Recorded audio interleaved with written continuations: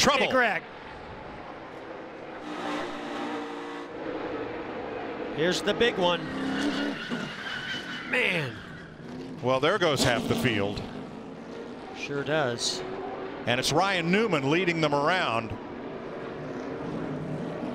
Oh, Jimmy Johnson's hopes in his final Daytona 500. Kurt Busch, another former Daytona 500 winner. Brad Keselowski trying to win it for the first time, all torn up. Bubba Wallace, Eric Almirola, one of the fastest Fords in this entire field. And here's Martin Truex, who couldn't get back to the lead pack and gets all torn up. Smoke out the exhaust pipe. That's not a tire problem for the 18 of Kyle Busch. We are, of course, under caution with 15 to go. Watch the outside line here, Jeff. You can see Joey Logano really aggressive to the rear bumper of the 10. He's going to push him all the way up to the 2. And they just, right before the 10 gets there, there's a little bit of movement. And that little bit of movement, when you make that much contact, turns your car right around. That's exactly what happened to Brad Keselowski and the 10 of Almirola. And that happens right in front of most of the field.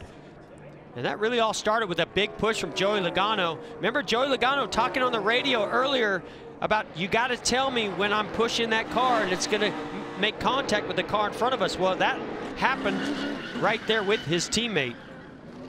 Here's our Ford onboard camera with Logano. You could hear he started to lift, but unfortunately Almirola's car started sort of swaying back and forth right before he made contact with the 2. Hooks his bumper, turns him around. Oh, he slammed Alex Bowman. And then it's on.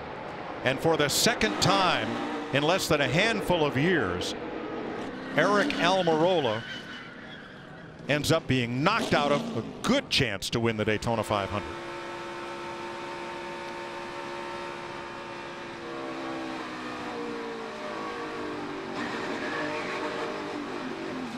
Here on board with Austin Dillon. He even downshifted, trying to get that car slowed down enough to avoid this accident.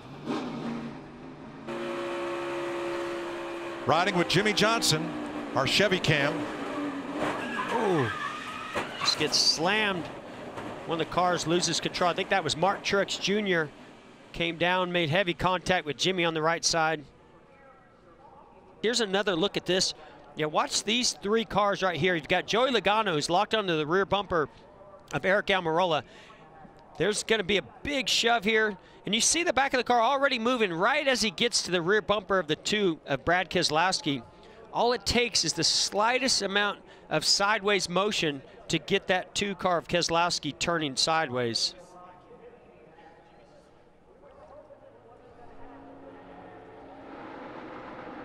Really, I mean, Eric Almirola was basically the meat between the sandwich there. He's getting pushed from Joey Logano. He's going up to the rear bumper. He has no choice but to bump draft the 2. All Brad can do is try to hold the steering wheel straight. I mean, this is just aggressive racing in the end of this race.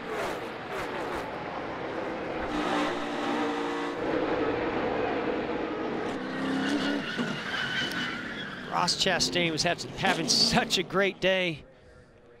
Bummer to see him get caught up in that.